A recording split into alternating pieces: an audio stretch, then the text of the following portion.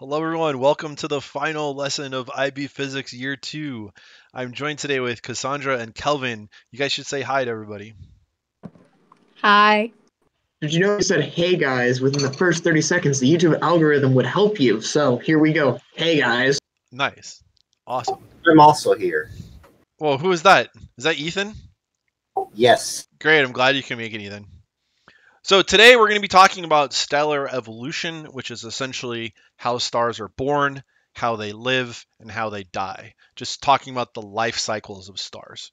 So obviously we need to start with the birth of stars. So how are stars born? Well, they're born inside nebulas, which are, ironically enough, the leftover remains of giant massive stars that exploded billions of years ago. Here's a picture of the Hubble Space Telescope called the Carina Nebula. It's this giant, massive, huge area in interstellar space just filled with a bunch of debris and like the leftover guts of some previously exploded stars. This little region, I can draw on this, can't I? So this region here, we'll zoom in on it. Here's a more high def image zoomed in. So this region is called a stellar nursery. And you'll notice that there's these little like clumps that are sort of coming off the edge of this cloud, like all these different clumps there. And in those locations, new stars are being born. So what you need to know is that stars are formed out of contracting gases in this interstellar medium. So mainly it's made of hydrogen. So this is all like the leftover debris of these ancient stars that exploded. There's all this hydrogen. Most of it was there from the Big Bang. This hydrogen just collapses down due to gravitational pressures and it creates a star. The star that gets created is called a protostar, by the way. What's up, guys? Someone want to say something? So a star that dies just makes baby stars. It's like a hydra. Yeah, it has to be a really, really, really big star, like so big. Like we don't even have stars that big in the universe anymore. But in the early days of the universe, there were stars that were so massive, they burned so bright. There was no one around to see the starlight though, because life hadn't evolved in the universe yet. But these just gigantic, massive stars, they only lived for about 100 million years, and then they explode, and then they seed all the future generations of stars. This is have you guys, I'm sure you've seen the Orion Nebula, like the not nebula, the Orion constellation, like the three belts, the belt of Orion, like it's one of the most prominent constellations in the northern hemisphere. So Yee. in Orion's crotch, there's a nebula. Now you can't see it with the naked eye, like it's too faint, but if you have any crappy telescope can point at it and you can see it. So here's what the Orion Nebula looks like. There's this really, really famous picture taken back in the 1990s by the Hubble Space Telescope. They called this the Pillars of Creation. And so there you go again. You can see those regions of star formation where these little tiny balls are peeling off from this nebula to create stars. I also want to show you guys this. This is the Andromeda Galaxy. So I didn't want to show you a picture of the Milky Way Galaxy because it would have to be computer generated. Since we are in the Milky Way Galaxy, we can't take a picture of our own galaxy. But this is the closest galaxy to us called the Andromeda Galaxy. It's 2.5 million light years away. And what you'll notice in this image, there's these little like red areas. And anytime you see those red pockets, those are regions of star formation. And so you can see like just throughout a typical galaxy at the time that we're alive to witness, there's just star formation happening all across the galaxy, all across the universe. In every galaxy, there's regions of star formation. So we happen to be alive at a period of high activity as far as star formation goes, but not like, stars have always been formed since the beginning of the universe. But what's special about our time is that there's also life here to be able to watch it and to be able to understand it and to be able to see it. And that's awesome. It's the coolest part about when we exist is that we can actually look out and understand the cosmos around us. So star formation happens all the time, all over the place. Okay, so as a star contracts under its own weight, gravity is like pulling it together. What happens is all that gravitational potential energy turns into thermal energy, and the star gets really, really, really hot. And then what happens is it starts to move towards the main sequence. So here's the HR diagrams that we talked about last class. So you notice that depending upon how massive the star is, it takes a different path towards the main sequence. But basically you're starting off as this just this cloud, and you're collapsing down, and as it collapses it starts to get hotter, so the temperature starts to increase and you start to move over towards the main sequence. And so that's why over here it's saying 0 age main sequence. And so these numbers are the time that it takes to get to the main sequence. So you can see that these really massive stars, 100 times more massive than the sun, they're taking 10 to the fourth year. So about 10,000 years from that stage of like initial birth to collapse to turn into a star. Whereas where the sun is, so here's our path right here. It took about 10 to the 6 years. It took a little bit over 1,000,000 years. So the sun exists in this state of just a dust cloud collapsing for more than 1,000,000 years. And then it finally starts to collapse down. And then once it gets to the main sequence, that's when it can actually be hot enough to start fusion to occur, and it actually ignites. Okay, what was I going to say here? Yeah, our sun took about 20 to 30 million years to make it to the main sequence. So then the sun ignites, fusion starts taking hold, and you can even see that some planets start to get created in the leftover debris that didn't turn into the star. All that extra debris out there can start to coalesce into planets and moons and comets and all that other cool stuff. By the way, I stole these images from a video. I should have given credit to it. It's a video called The Time Lapse of the Entire Universe. It's on a YouTube channel called Melody Sheep. You guys should check it out. Maybe I'll link to it. Is it a relative of Dolly the sheep? No, it's just this guy did these old videos called Symphony of Science, where he'd take scientists talking and he'd auto-tune them into music. It's like one of the cool. I can't believe you haven't seen it before, but I'll link to it. All right, so once we get to the main sequence, once the temperature reaches this temperature, which is about 5 million Kelvin, that's a lot of you, Kelvin. Once we reach 5 million Kelvin, you can start to have nuclear fusion occur. And so the fusion prevents any further collapse. So the gravitational pull is pulling all this debris, pulling all of this stuff together until fusion happens. And now there's this outward radiation pressure, like we talked about last time, that can support the collapse. And so now the star reaches an equilibrium state. It's now on the main sequence. And so that's, Careful. yeah, what's up? Does that mean that I'm the cause of the birth of the universe? Well, and you're our just- Earth? The You're life just of the everything? unit of temperature. We would need 5 million of you in order for fusion to occur. Well, that's going to take a long time. Yes. So once you're on the main sequence, then what's happening is that proton-proton cycle that I talked about in the previous video, that proton-proton cycle is happening and it's releasing energy that's keeping the star in relative equilibrium. I mean, there's some stars, they're called Cepheid variable stars. I was supposed to teach you guys about that, but I didn't. But they actually enter these periods of like instability where they like burn off their outer layers and it like flashes and lights up and then they cool down again and then they burn off again. Anyway, I was supposed to mention that, but basically you got this proton-proton cycle happening. Stars are steadily turning hydrogen into helium and preventing their gravitational collapse, and that's what all the stars in the main sequence are doing. So that's why we call it the main sequence, because it's sort of like the normal place where stars are going to be found is they're most likely going to be found in its main sequence. It's where stars are stable, where stars are happy, where stars are thriving and living. So stars spend most of their life on the main sequence. The sun will be on the main sequence for about 12, that's not million, that's billion, for 12 billion years. So it took 20 million years to collapse into the star, that dust cloud, but the sun will now exist for 12 billion years. So we're about 4.5 billion years into that 12 billion year lifespan. So the question is, what causes a star to leave the main sequence? So it seems like, things are good, things are stable. Like you got this fusion pushing, this radiative energy from the fusion pushing out. You got gravity pulling in. Well, what causes a star to leave the main sequence is if there's instabilities in this balance. Do you guys have any ideas? Like what do you think could happen that a star would leave the main sequence? It fuses too much. Fuses too much? So what do you mean by too much? It releases so much more energy when it's fusing like high, like compounds together. Right. So, well, like I said, on the main sequence, you're taking hydrogen and turning it into helium. So when would a star leave the main sequence is when it starts to do what? I think you're on the right track. Helium into lithium. So if it starts going helium off into heavier elements, that's when it's going to leave the main sequence. So main sequence stars are primarily fusing hydrogen into helium. So that's what's going to happen is the star will leave the main sequence once it starts to use up most of its hydrogen. So the cutoff point is about 12%. So once the star has consumed or burned 12% of its hydrogen, turned it into helium, what will happen is a bunch of instabilities will start to build up within the star, and it's going to make it leave the main sequence. So when a star leaves the main sequence, this is what it looks like.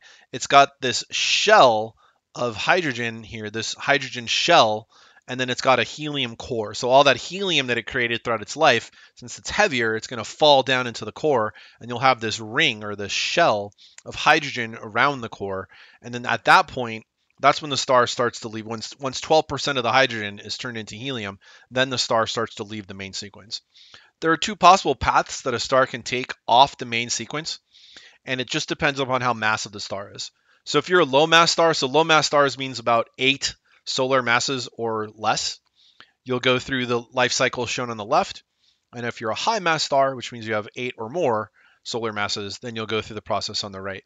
Obviously, the low mass stars are way more interesting. They have a way more elaborate and crazy path that they take through the HR diagram, whereas high mass stars just very quickly die, whereas low mass stars die over a really long time. All right, let's go into more detail. Maybe you guys have seen diagrams like this before. I use this one because it was the only one that Google listed as available for reuse, but there's way better pictures out there. So there's two halves of this diagram, right? You got high mass stars over here, and then you got low mass stars over here. But notice that everything is starting from that same star-forming nebula, that same protostar, that nebula. All stars start off in nebulas. If you're a low mass star, like the sun, what'll happen is you'll turn into a red giant, then you'll explode into a planetary nebula, turn into a white dwarf, and eventually cool off into a black dwarf. So that's the path that our sun is going to take. Other stars can take other paths through there, like if you're a little bit smaller of a star, you actually never really make it to a mid-sized star like the sun. You actually turn into what's called a red dwarf. I think red dwarfs are actually the most numerous types of stars in the galaxy or in the universe.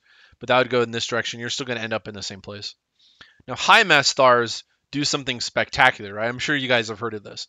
So high mass stars, they can actually explode into supernova explosions. And if the star is really, really big, after supernova explodes, it can actually turn into a black hole. And so I'm planning to talk to you guys in this video about all of this stuff, all the different life cycles, all the different paths that stars can take through their life. But you'll notice that the end result is black dwarf, neutron star, black hole. So those are the end results of all stars. All stars are either going to turn into a black dwarf, a neutron star, or a black hole. Okay, so we're going to talk mainly about low mass stars. So remember, what's happened is that the star has, throughout most of its life, when it was on the main sequence, it was burning hydrogen in its core, and then slowly over time, helium starts to build up in the core. So in the main sequence, you have a hydrogen core that's burning.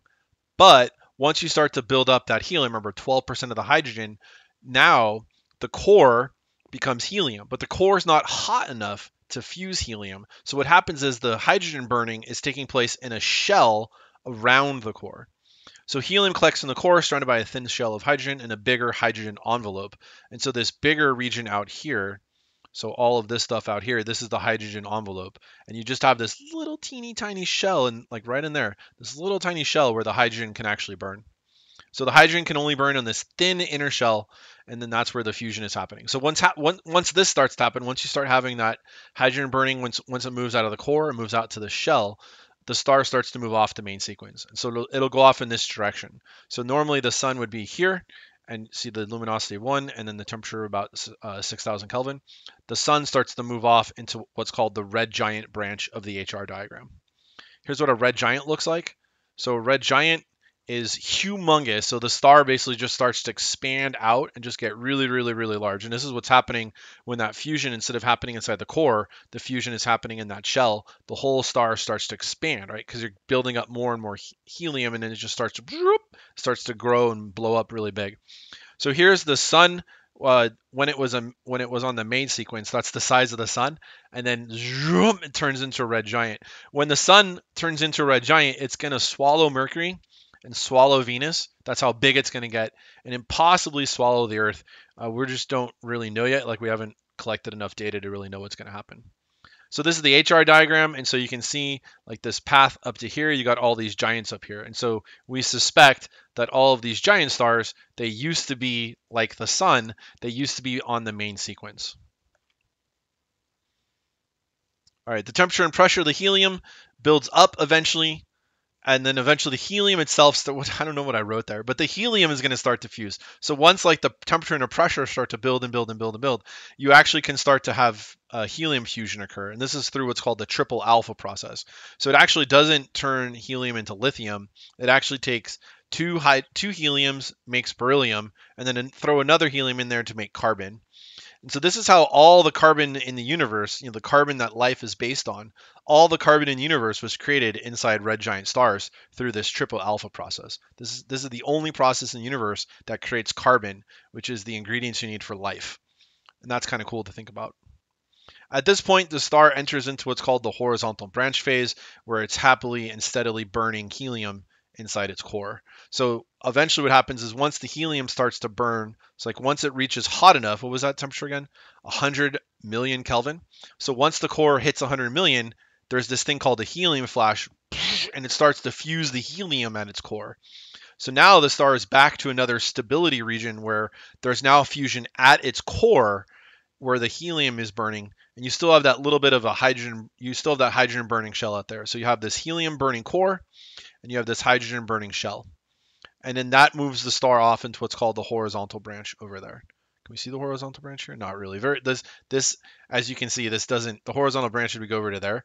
The horizontal branch doesn't last for very long. The star will very quickly run out of helium. Like helium is not a very efficient fusion process. I could show you why down here. There's the, if you guys remember the binding energy. So remember how helium has like that little spike right there? So helium is not as efficient at releasing energy from fusion because it has a higher binding energy. So the helium fusing phase is a very short-lived phase. So it's about 100 million years. The star will start to build up this carbon core, right? So the helium is going to be slowly turning into carbon. Oh, I forgot to mention a little bit of oxygen also gets made. So, if you throw this triple alpha, so here's, you got your triple alphas. There's an alpha, and then throw in another alpha, you got carbon. Well, throw in another alpha, and you can also make some oxygen. But this doesn't happen as readily as the carbon does. So you can get a little bit of oxygen produced, but it's mainly going to be carbon. Okay, so what's eventually going to happen is that the core is going to start to build up a bunch of carbon, and it's not, the star is not hot enough. There's not enough gravitational pressure like pulling in to create the temperatures that you need to fuse carbon. And then what's going to happen is the same thing that happened before when the star started accumulating helium in its core, where it grew and grew and grew. The star's actually going to start growing again back into the giant branch. So it's going to ramp back up to where it was before, but now it's going to be an even bigger star than before. Let's see. So now you've got fusion occurring at two shells. So you have the hydrogen shell and you have the helium shell. And so now that energy is so far out from the core, it's just this dramatic, ridiculous amount of energy starts to just be spit out of the star.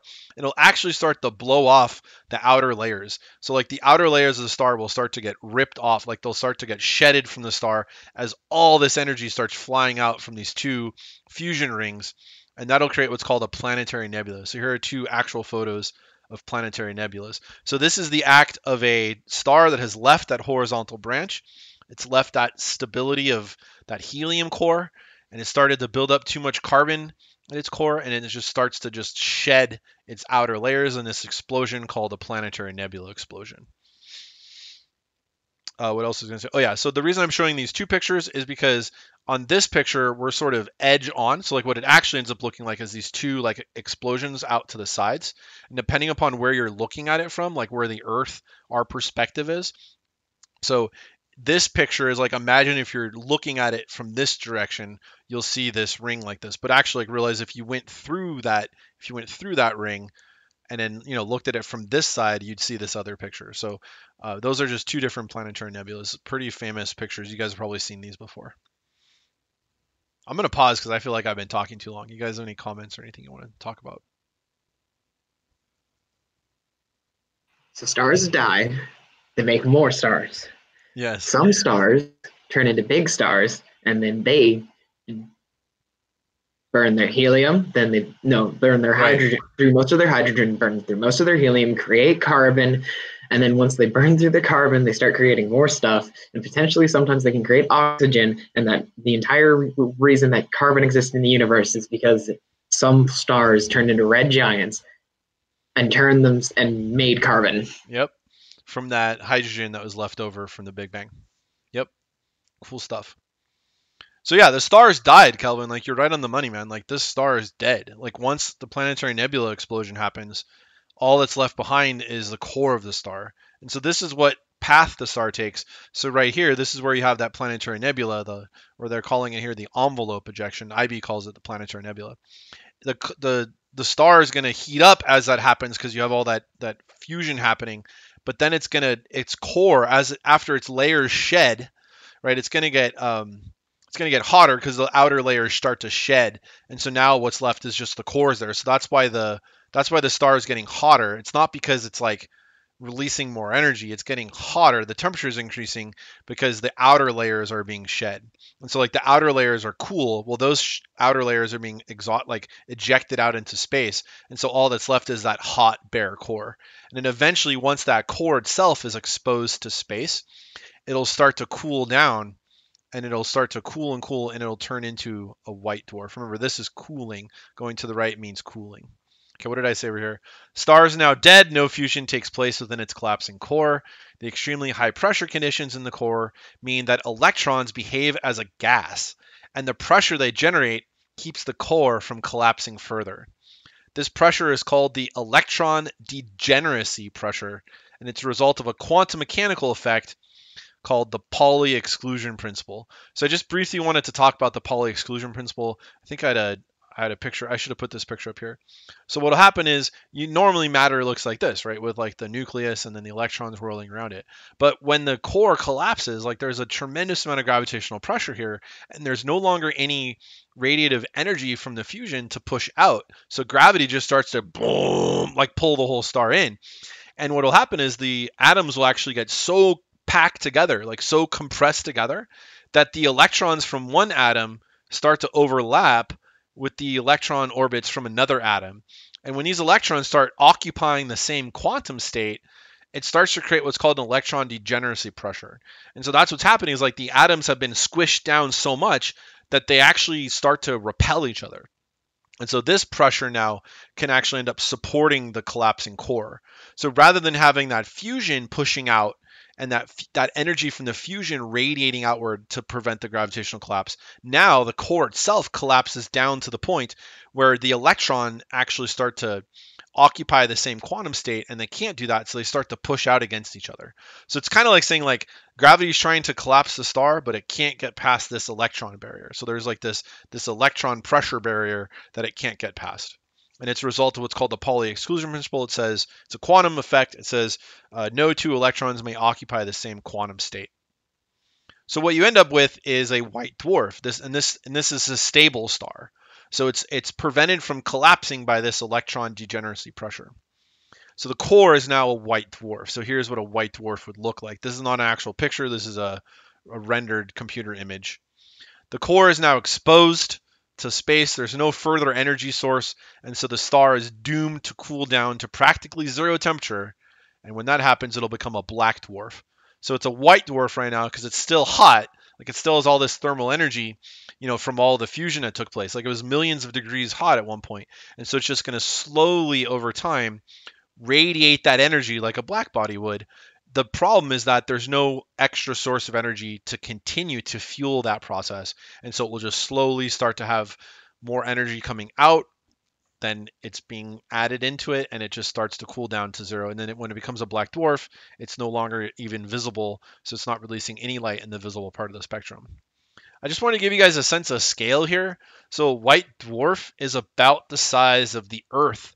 So you took the sun that was this big and you've collapsed it down until it's about the size of the planet Earth, which is nuts.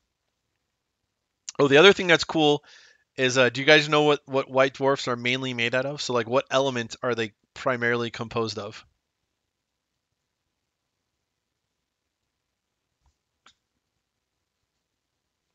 What element are white dwarfs made of?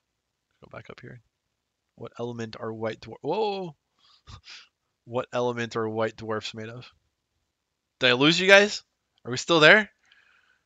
We're still We're still here. I You lost just don't know? connection for a I second. lost connection a little bit Oh, too. okay.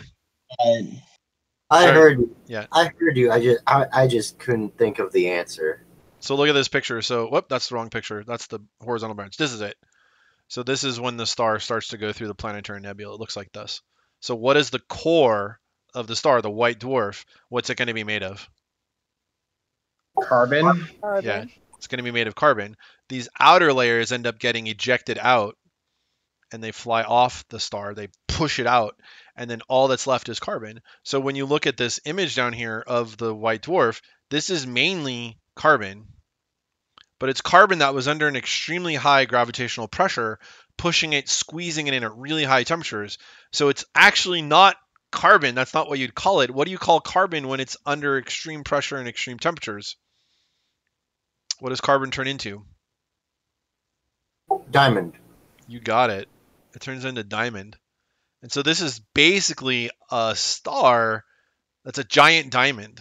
And we've actually verified that these things are made of diamonds. So it's a diamond the size of Earth, which is pretty awesome to think about. I want to kidnap one. I want one. Give me a white dwarf. Mr. Keppel, Yeah. this question, me and my dad, it's been recurring to us ever since like we started talking about the course. How did we get all this information? Yeah, isn't that awesome? So it's all from looking at the spectrum of the stars. So by looking at the light spectrum, you'll remember that there's dips in the spectrum, like the different absorption bands. They tell us what the star is made of. So we figured all of this out from the light signature that the stars are sending out to us. And also, understanding how nuclear fusion works within the lab settings, like we're able to recreate these conditions here on Earth so we can study them and see that, yeah, this is what's happening. So we know what stars are made of because of the light that they send off to us. We can measure their different luminosity and temperatures and all that stuff and chart all this out. So that's how we figured this out. Can we know for sure that this is happening? Well, of course not, but we're like 99.9999% sure that this is what's going on. Does that answer your question? Yeah, that's good. Yeah, that answered our questions. So it's all based on the light that they send to us. It tells us what they're made of.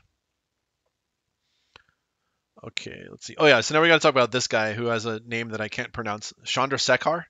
So Chandrasekhar found out that he's the one that found out about electron degeneracy and that this creates a limit. And so he went and actually calculated, all right, so the electron degeneracy prevents the core from collapsing any further. Like it gets down to the point where the electrons in the atoms are actually occupying the same quantum state and they start to push apart from each other. But what if there is an even stronger pressure? So like what if there is an even stronger gravitational force, like an even more massive star that was able to pull past that limit? So this limit of the electron degeneracy pressure is called the Chandrasekhar limit. And what he found out that it was 1.4 solar masses. So if that core of the star right there, if that core is greater than 1.4 solar masses, just the core, mind you, not the star that created it. The core of the star is 1.4 solar masses. You can actually surpass that limit and you can actually collapse even further. So that would mean that you would need a massive, massive star. Because realize, let me go back up here. So here, this picture. So all of this whole entire star here is, let's say it's the sun. So it's like the mass of the sun. So this is the sun when, 12 billion years in the future and ever. But realize that the core is only a tiny fraction of the mass of that star. In fact, it's, roughly the size of the Earth. Well, obviously it's way, way more dense than the Earth, but still, you're thinking about the core of the star, right? So like you have to have a core, a leftover core after all those outer layers are ejected out. That leftover core has to be greater than 1.4 solar masses. And if that happens, you can actually push past the Chandrasekhar limit and start to create things like neutron stars and black holes. But I just wanted to take a moment here and take pause and sort of evaluate where we were. So we said that if the initial mass of the star is really low, like 0.08 to 0.25% of the sun's mass, then you'll just get a white dwarf with a helium core. So it will never have gotten hot enough to go into carbon. So this star would just go straight into It would never be able to burn helium. It would end. Now, if you're within the range of 0.25 to 8, you actually that's the pathway that the sun's going to take. You can actually end up with that carbon core, that white dwarf carbon core. If you're a little bit heavier than that, like 8 to 12 solar masses, then you can actually have a oxygen, neon, or magnesium core. So you can actually fuse a little bit heavier elements together, but you're not going to be able to pass the Chandrasekhar limit. So the Chandrasekhar limit it was discovered by this guy. I don't remember his last name or his first name, but we all call him Chandrasekhar. He's a really famous dude. He figured out about this electron degeneracy pressure. Let's talk about high mass stars. So Kelvin, you've been alluding to this. So in really massive stars, carbon's not the limit, right? So like in a massive star, it's not going to stop at carbon. It's going to keep going further to neon, oxygen, silicon, iron. Like it's going to have all these layers of fusion happening throughout the entire star. But then something really bad happens, something catastrophic happens. Once you hit iron, well, iron is at the peak of the binding energy chart. And once you start to try to fuse iron, you actually end up losing energy when you do that. So instead of gaining energy, you actually end up losing energy. So energy is going to be required to go past iron. And so that means the star has no energy source. So iron is the peak of the binding energy curve. So once you start to produce iron, the fusion process is no longer releasing energy, but rather it's absorbing energy. And so this star is going to die. It does not have a source of energy any longer. It's going to die. So this is what's up? Consume itself. Well, let's find out what happens. So we're gonna start to move off the main sequence. So this is what's happening here. We start to move off the main sequence, and notice that we're starting up really high. The sun is down here. The sun is a low mass star. So you're like 1 solar radius. But notice that this star up here is like way bigger. Like it's 10 times bigger than our sun. So this star is way more massive, so it actually it's able to get up to iron. But once it hits iron, it very quickly starts to go this direction. So that means it's cooling down. So the star starts to cool down because it no longer has that source of energy at its core to sustain it. It starts to cool down. So as the star moves off the main sequence, it moves up into the red supergiant area. So the red giants were down here. This is the supergiant. Like these are massive, huge stars. And so now even heavier elements are produced. Like you're creating all those other elements in there, like tons and tons of elements are being produced readily within the star. And then what actually happens is like there's so much energy coming out of all this fusion at all these levels of the star, all this fusion is happening, that these photons that get ejected have so much energy that they can actually rip nuclei apart. So like all that careful work that the star did to like assemble these, nuclei together to fuse them to make these bigger elements, all that work gets undone in an instant because the star so much energy starts coming out of it that it just starts to rip apart all the things that it had already made. So in a very short amount of time, the star is composed mainly of protons, electrons, neutrons, and photons. And so this is the star is now collapsing down, right? That's what I didn't say that, but the star starts to collapse because there's no longer that radiation pressure pushing out. The star starts to collapse, and that's what's happening. Is like all these really heavy elements start to get produced, even heavier than iron. All these heavy elements start getting produced, but in a very short order, the star is literally just protons, electrons, neutrons, and photons, and they're all disassociated from each other. And what happens is as the star continues to collapse further and further, those electrons actually start to get pushed into protons, and so protons can no longer exist. The only thing that you can have are now neutrons. Remember, neutron is the higher energy version of a proton, if you remember back from our particle physics topic. So neutrons are a higher energy version of the proton. And so now protons can't exist because there's just too much energy in this star that it's literally just made of neutrons. So the star's core is now made almost entirely of neutrons, and it's rapidly collapsing. So the Pauli exclusion principle is now going to take hold, but instead of it being with electrons, it's going to take hold for neutrons. The neutrons are going to start to get squeezed into each other, and they can't occupy the same quantum state. And so then, as the star's collapsing, it will reach that point where the neutrons start to try to get pushed together, and they can't, and then it will just, boom, it'll like bounce off that. So it's kind of confusing, but so imagine you have like this collapsing core, and it gets to the point where the neutrons there's a neutron pressure, which is like beyond that Chandrasekhar limit, and then the star's collapsing core actually bounces off the center, and it explodes out into a supernova. So the collapsing core rebounds off this neutron barrier, and it just sends this enormous shockwave traveling outwards from the star, tearing apart its outer layers in a supernova explosion. So I wanted to show you guys this image on the right. So this is a fake computer generated image. Like, we've actually never taken a picture of a supernova in our galaxy. It's never happened since we've had technology. But we have seen supernovas in other galaxies. So take a look at this. So here's a supernova right here orbiting this galaxy. So it's orbiting around this galaxy. And what you'll notice is that one star is as bright, so there's as much luminosity coming off that, as the core of a galaxy. And the core of a galaxy is, on the order of a billion stars. So you've got a billion stars here. I'll just put ish. And then one star here. So a supernova releases so much energy in that explosion and that rebounding off the core that it actually shines as bright as like a billion stars. And that's just a ridiculous amount of energy. This is one of the most energetic events that can happen in the universe. Would we feel the shockwave on Earth if a star went supernova? Well, you'll notice that the energy is actually coming out in these jets. And so you would be pretty okay as long as you weren't too close and as long as this jet didn't hit you. So if the Earth was if the Earth was here and that jet was coming right at us, it would basically, vaporize the Earth. The Earth would get ripped apart instantly. Yeah, it's a ridiculous amount of energy. So I think 100 light years is the limit. Like, you don't want to be within 100 light years of a supernova. That's really large. Yeah, it's big, but it's also, the galaxy is 100,000 light years across, so it's not that bad. Fair point. And there are no stars within 100 light years of us that are even at risk of going supernova, so we don't have to really worry about it. Unless a star goes supernova and we're right in that path, that's bad. But, the odds of that are pretty low, I think. All right, so the core that's left behind now, because remember the core it bounced off that neutron barrier, so it's going to go way past the Chandrasekhar limit, and so now it's the neutron pressure that keeps the core from collapsing, and that creates what's called a neutron star. So remember that picture before where like the electrons started to overlap with each other? Well, now you basically have what's called a baryon degenerate matter. Remember, baryons are things that are made of quarks. So this entire star is all just packed together baryons. Like, that's it.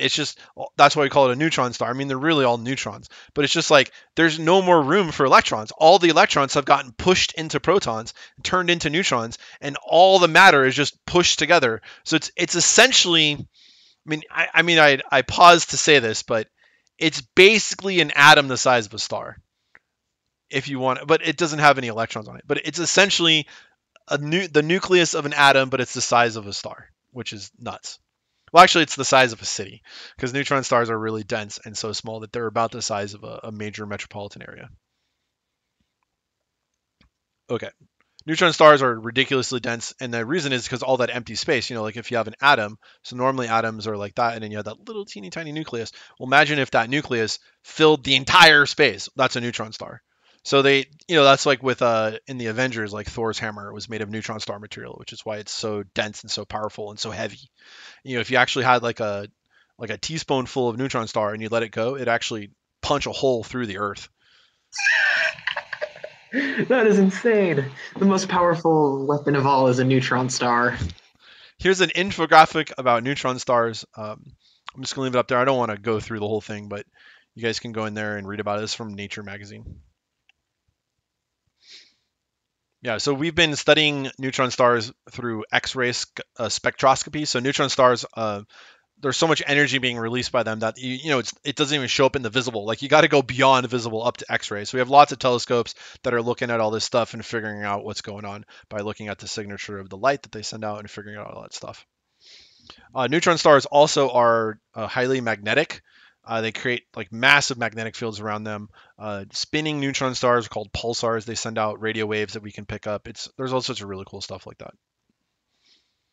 All right, so let's talk. The final thing I want to talk about is, what if you're even more massive than that 1.4? So remember, the 1.4 solar masses, that was the Chandrasekhar limit.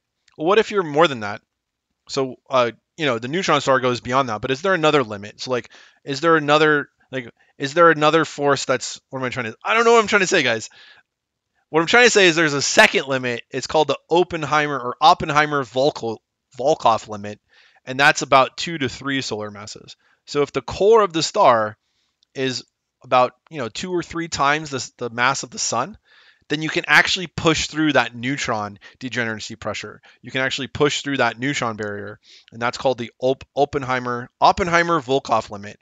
And if that happens, then the star will probably turn into a black hole. And so that's what we're looking at here is pictures of a black hole. So if the core is 1.5 solar masses, you'll get the neutron star. But if it's greater than 2 to 3, you'll turn into a black hole. Here are some pictures. This is an actual picture of a black hole. You guys probably saw it. It was one of the most viewed images of all time last year.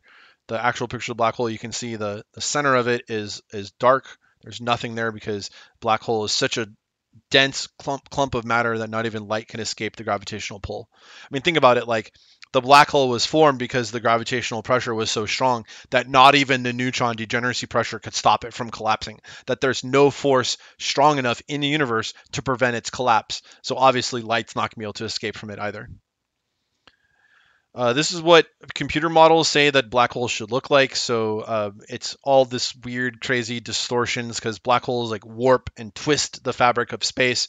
You got all these crazy stuff happening. So the weirdest thing is this part that's on the top here is actually this ring, but viewed from behind the black hole, and the light actually bent up around the curved space up to here.